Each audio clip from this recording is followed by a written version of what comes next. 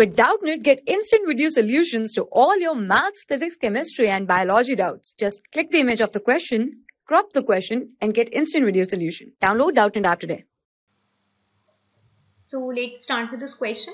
We have the question in which we have to use identities to evaluate 97 raised to the power 2. So now we can start with the 97 raised to the power 2. 97 raised to the power 2 can be write as 100 minus 3 raised to the power 2. So we can apply the formula of x minus y raised to the power 2 here, which says x square plus y square minus 2 into x into y. So this is equal to a square 100 square plus b square minus 2 into 100 into 3. So this is equal to 1 with 40 plus 9 minus 600. So now this is equal to 1,009.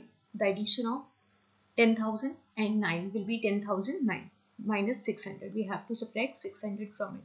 So we will get 9409. Thank you. For class 6 to 12, IIT JEE and NEET level. Trusted by more than 5 crore students. Download Doubtnut app today.